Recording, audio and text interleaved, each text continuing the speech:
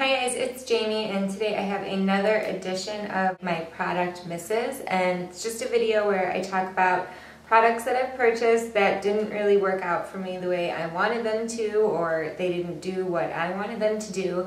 And as always, just because I didn't like this product doesn't mean that you shouldn't like it. Sometimes what I don't like about it, you guys actually will like about it. So it's kind of interesting, and I do think it's good to hear the negative along with the positive on products. So let's get started into my product misses. First thing is a bunch of hair stuff.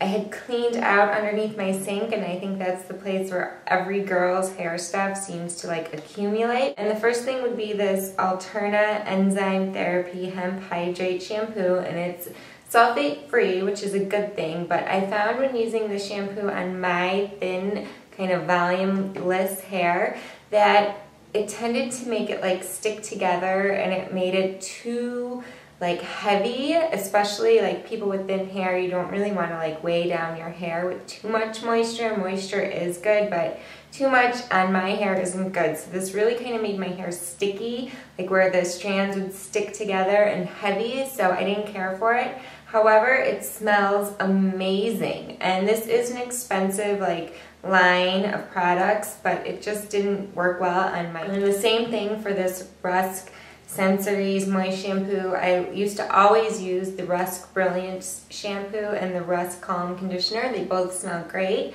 and work really well, but ever since I started using Lush shampoo, I've noticed a difference in my hair for the better. It's not as dry.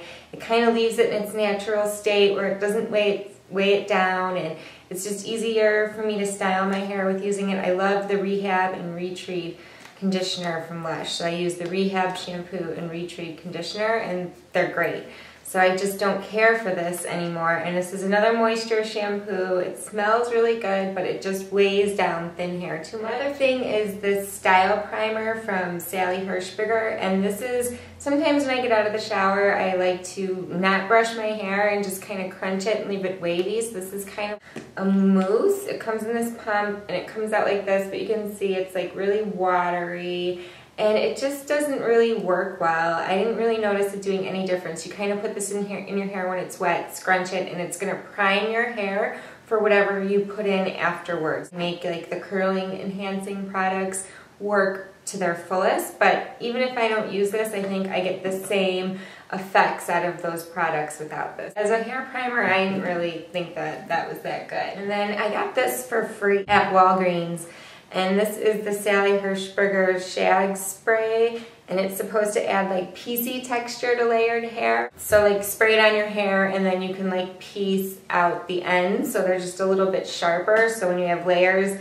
they'll just lay more piecey and sharp instead of just kind of all together. And I just didn't think that this worked at all for that. You're supposed to shake it up to activate it before you use it, spray it on, piece it out. I didn't think this worked for that. If you're looking for a hair product to do that, I would go for this Bumble and Bumble Brilliantine instead, and the bottle says it's unique and hard to define. It gives hair polish and a sort of languid, slept-in, sexy look. And I think that's just another way of like kind of piecing your hair out, making it look just a little bit more sharper, kind of, I don't know. I just really like this, and I think it does what this is supposed to do, only better. And the last hair product would be this Hemp's Color Preserve Shampoo. I used to highlight my hair. I haven't highlighted my hair in 2 years, so my natural color, I don't know if you guys will be able to tell, probably ends right about like here, and then this is where it used to be highlighted. So my ends are like a little bit lighter, but yeah, so I stopped highlighting my hair, and this was a Color Preserve shampoo, and I just don't need to use it now. And the thing about this shampoo is it's kind of like chalky, and it's just very drying, and I think that if you're coloring your hair, you want something too to like moisturize it. It just isn't a very good shampoo, in my opinion. Then this is a hairspray I purchased on clearance at my grocery store, my local grocery store. It's the Big Sexy Hair spray and play hairspray, and this stuff is so sticky. You spray it on your hair and it's like dries and it's still sticky. I hate that. I hate hairspray that leaves my hair like really dry or sticky or clumped like together. And this one is the sticky, which I think that's the worst out of all, but I couldn't get it to work in my hair. And again, this could just be one of those products that's just not good for really thin, flat hair. Maybe if you have thicker, coarser hair, that this would be good for you, but for me it just didn't. So most of those hair products are like higher end. There's really no drugstore like products that I just mentioned. In my last product misses video, I had a lot of people saying like, oh, I'm not surprised it's all drugstore or whatever, but you know, there's a lot of products that are high-end that I think are bad too. So there is a bunch of hair ones that I didn't like. So moving on. So the next thing is some nail drying products. This is the OPI Rapid Dry Spray. It's empty, so you can see that I've used it all before I give this a bad review. But it's a spray, and I really don't recommend sprays for your nail dryers because you waste so much product. The spray goes on, even if you get close, then the air and the pressure of the spray can mess up your nails, and so then when you spray it far, it just goes everywhere, and it's just not a good economic way to use your product, although it does work very well in drying your nails. Now, I do recommend getting one of these little eyedropper types. This one's from Sephora. It's $13 or $14. It is by OPI. It comes in this little glass bottle, and it has a little glass dropper, which looks just like this. And this is good, but it's $13 or $14, and you can get the OPI Drip Dry at Ulta, which looks like this, and I think it's for like $9 or $10, so you're saving money. And I do think that this works better. But this dries a lot quicker. It's amazing. You put this on your nails, and it really does a good job at drying them. Just leave it on. Try not to wash it off for as long as possible. It may look like the product's not on your nails after, say, like a half hour, but trust me, it is. And the minute you wash it off, it's gonna like, if you hit it too hard, you're like at a false sense of how dry your nails are from this. It will kind of get smudged. So just leave this on for as long as you can, and it really works well at drying your nails. Next thing is actually a razor. It's by xoxo. And I like to use just double blade razors. I find that triple blade and like quadruple blade razors give me razor burn, especially underneath my arms.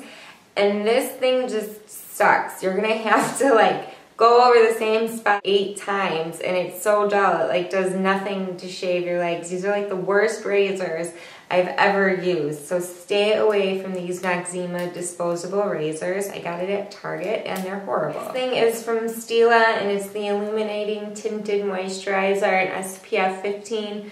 On my skin, this is like a pore magnifier. If you want to make your pores look like craters on your face, then I would use this. There's just too much glitter. The next thing is actually from Benefit. You guys know I love Benefit, but just because something is Benefit Cosmetics, I'm not gonna be like, oh my god, I love it so much just because it's Benefit. I got this eye cream, it's called Icon, and it worked really well.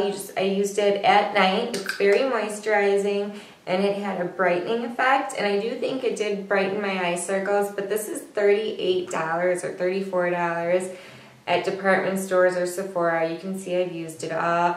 And I think that this Garnier stuff from the drugstore, that $13 works better. And for me, I'm older, I'm 27. It actually is good for like wrinkles. It's got anti-wrinkle firming eye cream.